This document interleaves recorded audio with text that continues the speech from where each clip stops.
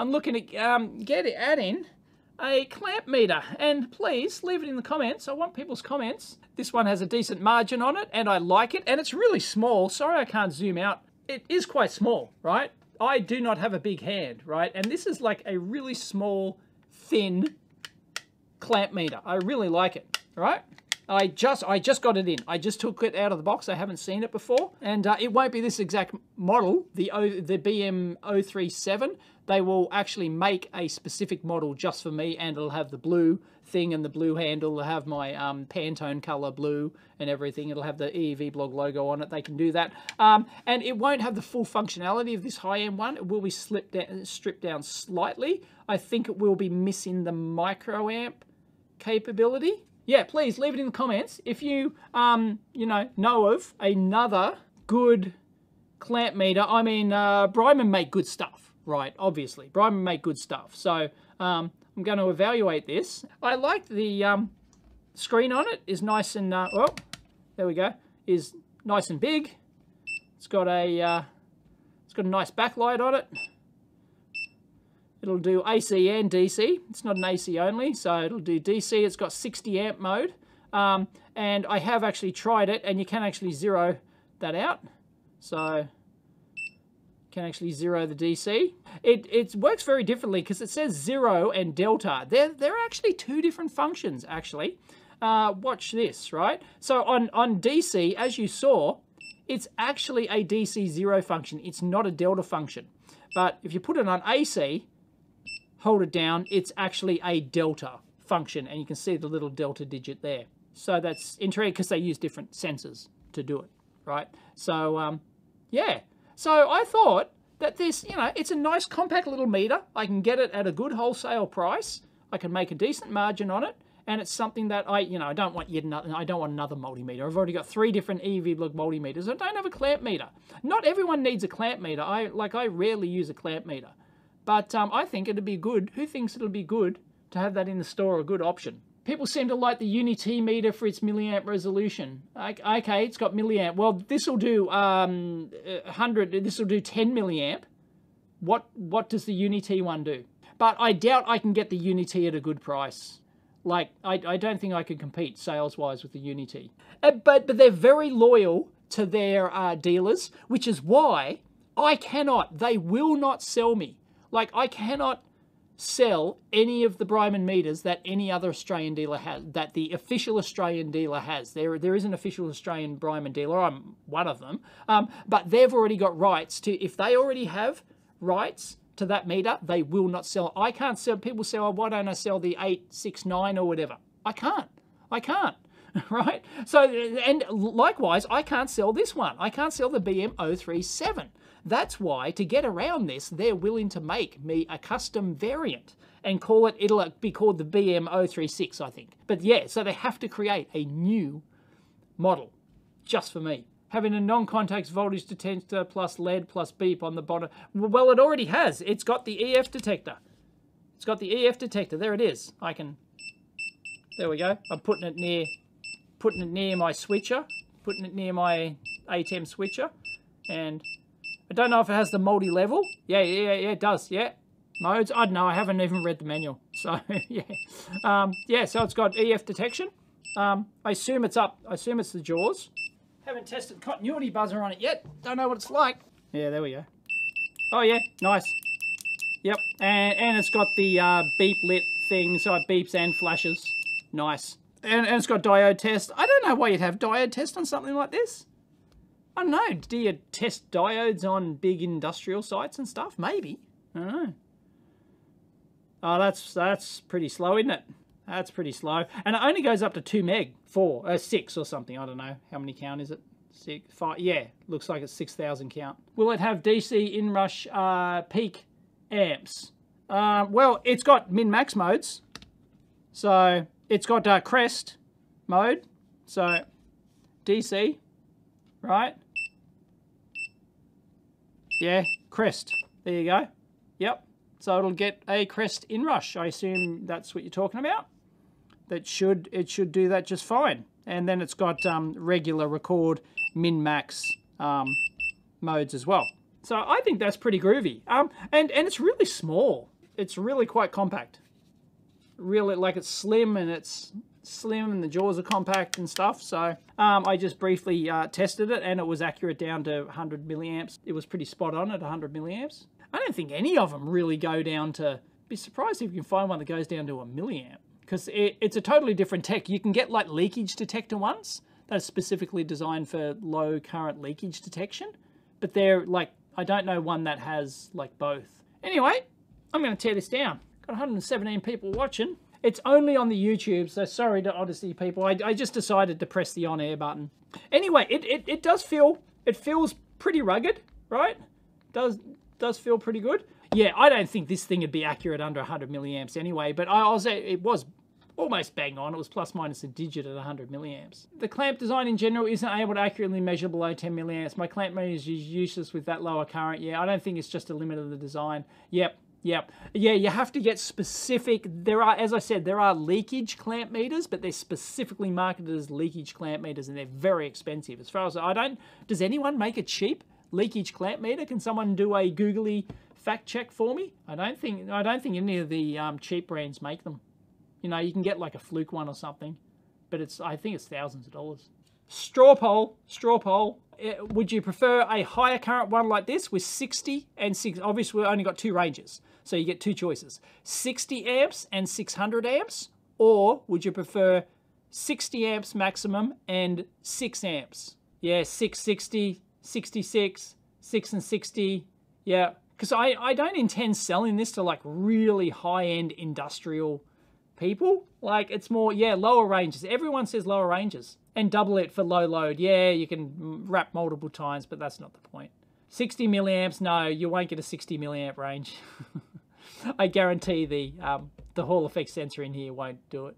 It'd be noisy as hell. Yeah, the amp range symbol, well, what it is, that amp range symbol, right, is it's designed for physically, that indicates it like it's a clamp and a smaller wire. Right, this is a bigger diameter wire, and when you actually put it in, the big diameter wire sweet spot is in the middle. The most accurate spot for the 600 amp range is in the middle, whereas in the 60 amp range, you're supposed, that's why they put this up here and these little arrows. You're supposed to put the wire here, so the sweet spot is right there.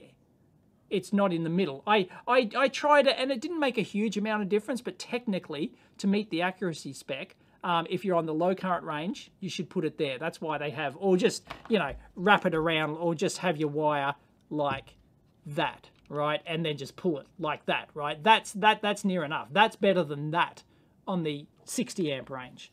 Yeah. Yeah, I might see if Brymen can do a, that'd be really cool. Like, if they could do a 60 amp and 6 amp range, that'd be great. I don't think they could do a 600 milliamp. 60 amps times 50 volts as usual. Home storage is a bit low, just 3,000 watts. Okay, yeah, 6600, but 60 is too low. 60 is too low, okay. 6600, use a regular multimeter for low current. Yeah, use a clamp for testing car batteries. Maybe I can ask them, can you make two different, like I can sell two different models. I could sell the 600 and 60, the 600 amp and 60 amp range, or I can sell the 6 amp range and 600 milliamps, maybe. Because they've only got the two positions on here. Yeah, it's nice to have the smaller current, but do you need the accuracy at the smaller current? As you said, like everyone has a multimeter, right? But the whole idea is that you don't have to break into the circuit. But if you've got wires and stuff, the odds of needing to measure really low currents is quite small. 60 is too low. Yeah. Oh, okay, you'll overload with inrush at 60 amps at times. Yeah, okay, that's a good point. Bandit. Be interesting to have an aperture that keeps the wire at the optimal position. Yeah, but it's not that critical. It's just like a guideline. Handy to have both of you super keen on clamp meters. One for lower, one for higher. Yeah. Yeah, but maybe if it was a true lower current one, I'd probably want like 60 milliamps or something. You know, I'd really want like, you know, wanky low, right? Got to have a 600 amp for short circuit protection on lithium ion batteries. Yeah, like true, like, you know, there's, you know, people would be using this for like battery stuff and things like that. So yeah, 60 may not be enough. Yeah. And it goes down to 100, it goes down to 10 milliamps resolution anyway, right? It goes down to 10 milliamps resolution, right? And, you know, so, like, it's good enough. And it does AC, DC, and it is true RMS as well. Low in the range requires a new certification. Yeah, probably. Yeah, if they have to redesign it, it might have to go through, yeah, it'd have to go through a redesign. And whereas I can instantly sell this, they can just make it for me. They say they can change the plastics to my blue. They say that's no problem. Whereas I have had that problem before. I have had that problem where, oh, you've got to buy like 100 kilos. What was it? It was 100 kilos worth of plastic pellets or something. You know, because you got to get the different color pellets, right, for the plastic injection molding machine and stuff. Is there an option for 600? Yeah, but once again, I think if I ask them for a 6 amp one, that is a redesign of the product. It might have to be recertified. 6 and 60. Anyway, all right. I'm going to crack this thing open. Yeah, it does feel pretty rugged. Alrighty. Let's open this. Yeah. The only thing I have a problem with this is that it is you have to screw, it looks like you have to unscrew the case to get to the battery compartment. There's no separate battery compartment. So I don't know the battery life on this. But then, like, it's not something that you'd use often. You wouldn't use a clamp meter as much as a multimeter. So it's got 2 AAAs. It's UL listed.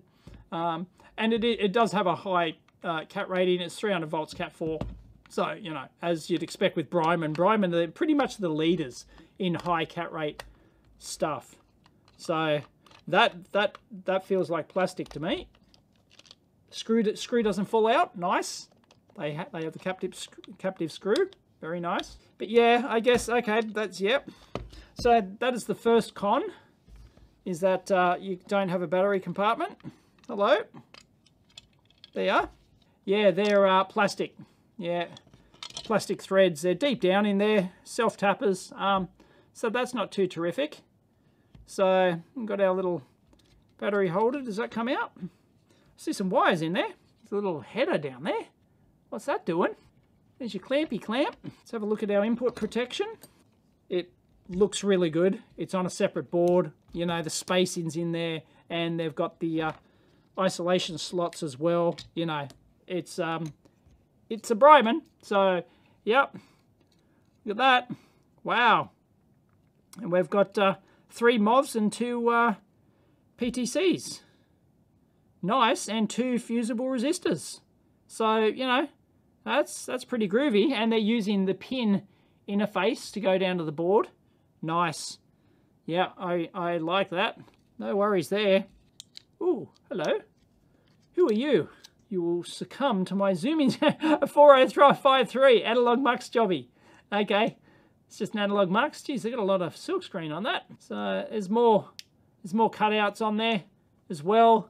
Looks like that's your input string there. They got 3 series resistors there for high voltage, or is it 4? Might be 4 under there. So that's pretty good with the cutouts and everything. That's nice. But you know, Brymen know how to do input protection. Like, they're better than Fluke. Right? Brymen are pretty much the leaders in input protection. No battery cover which you can lose or break. Great, says Grafter. Yeah, that's fair enough. Oh, they're spring contacts. Oh, that's nice. Oh, what if they've got a metal threaded insert for that, but they don't have metal threaded insert for the case? Wow, this is spring contact. I like that. Oh wow. That's really good. Sorry, yeah, there's another screw in there. Oh, fine, yeah, that'll be the scam call. Scam call.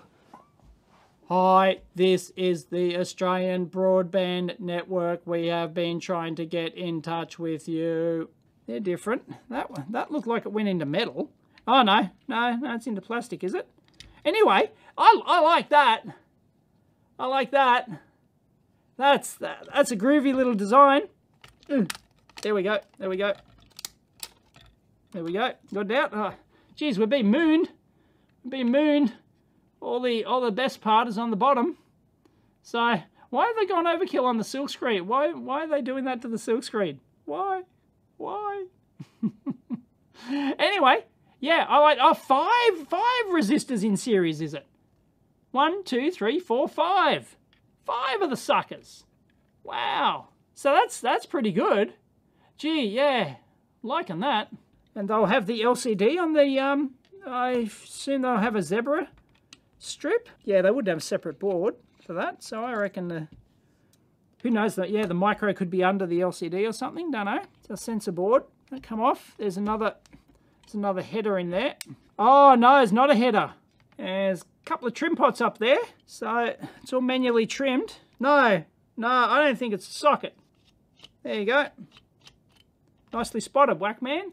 Undo the ribbon. Yeah, Whackman was telling me it was soldered. Is there a date code? I don't know. 31, 33, 35, 37. Oh, no, 38, 39. As I said, they'll make me a 36. Here we go. Oh, look. Oh, yeah, nice. There you go. Okay. There you go. That's inside. You've got, there's the backlight using springs.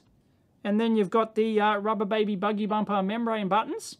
And then there's that looks like a standard Brymen implemented thing. And there's our board. Brymen chipset. Don't ask what it is. Secret squirrel. Oh, look at that. It even wraps around my head. Isn't that nice? Yeah, so that's an all-in-one chipset. Neat. So there's no separate LCD driver. But that is not all the segments. So that's so the LCD they got in here actually has must have a chip on glass, must have a COG driver on it, because they're not driving all the segments through that. They're not muxing. They don't have enough mux lines there. Groovy. Geez, there's a lot of tantalums in there. That's like a voltage reg, is it? 3.3, 3.5, is it?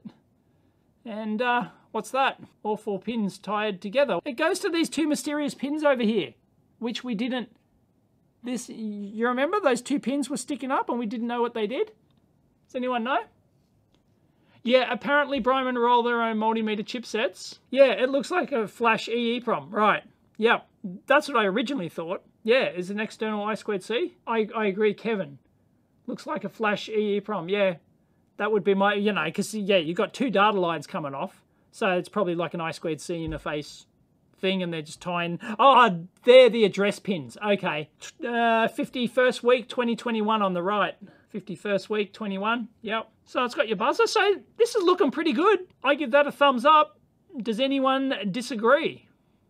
I really like the design here. I got no problems with this. It'll easily meet its CAT rating. Brymen know how to do their input protection. It's independently UL listed. Uses the standard Brymen rotary switch interface. And it's pretty simplistic. Why the wavy traces? That's so that they can route them in. You're talking about those. It's so that they can physically route them, because this one here, I don't know why, all this wiggleness came from the fact that they wiggled this one around, this big fat one here, like that. When you could have taken that fat one straight across there. Straight across like that. No worries, right? Straight across, and then you wouldn't have had to wiggle these as much. You would still have some wiggles in there, but not as much.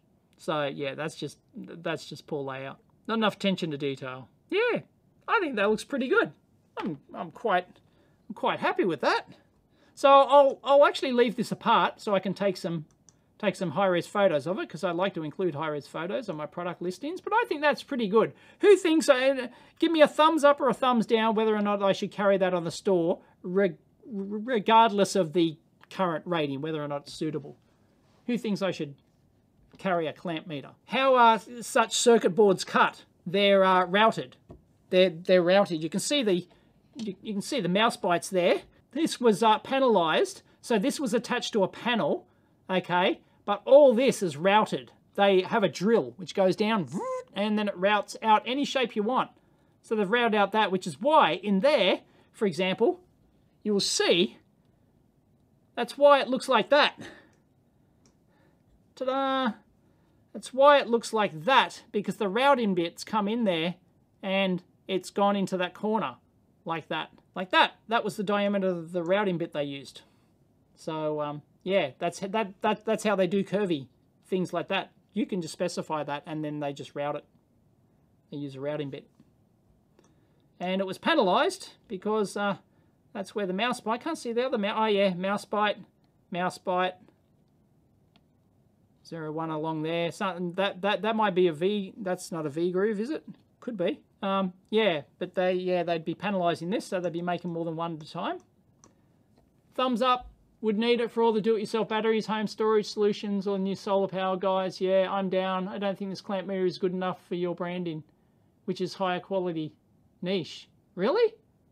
You don't think this is good enough for my branding? I currently rebrand 2 other brand Brymen meters. They're really good quality. And this looks pretty good quality to me. This looks pretty, like, you know, it's not a super high cost clamp meter.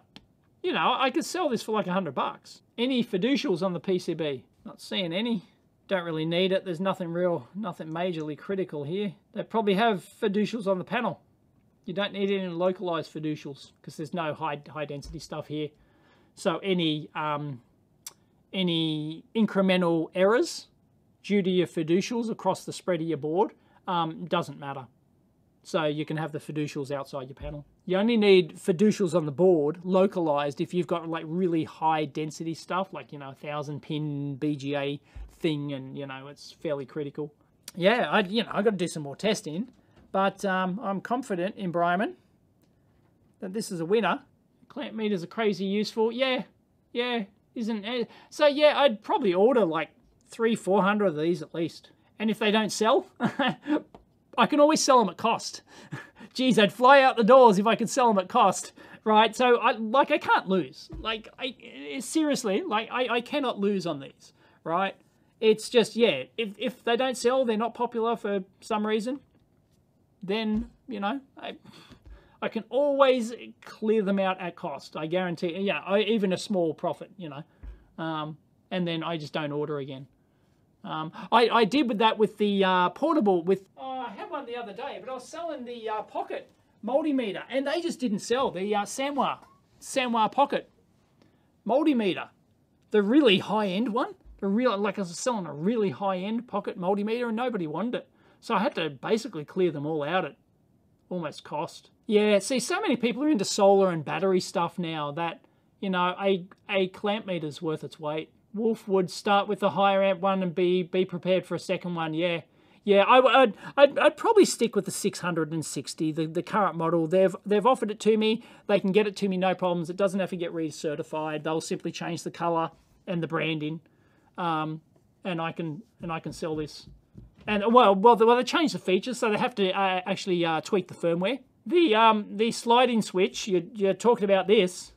That actually looks pretty good, although it's kind of a thin plastic wall there. Or you're talking about the switch here. That looks like a standard Brymen dual wipe interface. I've had no problems with those, so I trust that that's good. It looks like standard Brymen design there. Had huge amount. Yeah, look, that plastic wall there could do with a bit bigger, a bit thicker. I think that's a little bit. That's a little bit on the how you doing side, but yeah, you know, like I'm not going to take it apart further. I don't really care about like finding the Hall effect sensor in it and stuff like that. Yeah, the wipe switch. Yeah, I think it's pretty good. That looks like standard Brymen design. Yep, this is a Hall effect. Yes, it is a DC one. They do sell one. They offered me one with an AC only version, but no, I want to carry one with DC as well, because like a huge market is the solar battery thing, which is all DC. So this is true RMS, AC, and DC. No, yeah, I totally agree. You wouldn't see that thin wall in there. It's just something I just noticed then. But you know, the case feels good quality. It's got, you know, the deep protection in there for blast protection and stuff, and the input protection is really good. I mean, geez, they got, you know, 3 MOVs and a couple of PTCs in there. That's pretty good, right? And plus the 2 what are probably fusible resistors as well. Really nice. And on a separate board, so that's how they're getting their high cat rating. Thank you, everyone, for joining me for this teardown, and thanks for helping out on the analysis. Yeah, where is the EF detection? Did anyone see? Did anyone notice the EF detection? Yeah, that's definitely soldered in there, isn't it? That's annoying. It's soldered at an angle too. Wonder if that's deliberate. Did anyone see the EF detection? Is there a secret squirrel? Or is it actually over there? Are they using the clamp? Are they sneakily using the clamp as the antenna. I think they might be using it. It might be, if you take those plastic, if you know, they're welded together, ultrasonically welded, but if you snap the plastics apart, you might find that there's a little patch antenna up the top here somewhere. Yeah, which is perfect, all right? You never thought a DC clamp meter would be affordable to hobbyists. Yeah, well, you can buy the Uni-T one. I'm sure it does an adequate job. They make low-cost instruments. Brymen are a higher class because they meet higher CAT ratings. It's got UL certification, which costs more and stuff, you know, and they're like a higher quality build and things like that. Maybe a little bit more, certainly more consistent than Uni-T, that's for sure. Is that flex mitigated by the other half of the clamshell? What you talking about there? Oh, it goes up into there. Okay, I'm not interested in taking that apart further and seeing. Well, I don't know, you know, the Hall sensor will be in there somewhere. Be buried in there. So maybe I can take that off later, but I won't do it now. I'm going to go pick up my car, actually. Thank you, everyone, for joining me. I like that. I like the battery interface. They've really thought about that. That's winner, winner, chicken dinner. I'm pretty happy with that. So I'll do some more testing, and then I'll probably order some with the EEVblog branding on them, and my own exclusive model, which will just be a mid-range model. It won't have the microamp range, I don't think. But no, who wants a microamp range on something like this? Seriously, does anyone, would anyone lack, would anyone go, oh, it doesn't have microamps, I'm not going to buy it? Like, I don't understand why you'd want a microamp, you know, for flame rods and stuff. Yeah, I don't think it's a big deal. Yes, the EEVblog version will have a blue case and clamp. Yes, they have said that, and it came with a little pouch too. I'm not sure if it came with a pouch in my box, so I'm not sure if it actually comes with a pouch or not, but I'll get EEVblog branding on the pouch as well. I think it would be better to have microamp than not to have it. Yeah, of course. It's like, yeah, I don't, you know. Anyway, they can't give me the exact functionality because Brymen are weird in that they will not, even though the Australian dealer is absolute garbage, go try and buy one of these from Kabak, who's the official Australian dealer, the other official Brymen Australian dealer. I reckon I sell 10 to 50 times more multimeters than Kabak do. The advantage for the Brymen is a bigger clamp compared to the Uni-T. Is it bigger? Yeah, well, yeah, they did, like it was tapered on the Uni-T one. Anyway, I've done a video, Matthew, on the what input I had on the EEVblog multimeter. There's a whole 40-minute talk I've done on it. So anyway, thank you everyone for joining me. I'm going to go pick up my car now and see what features they've removed in the latest firmware update. Anyway, thank you for helping out. Hope you enjoyed that. Catch you next time.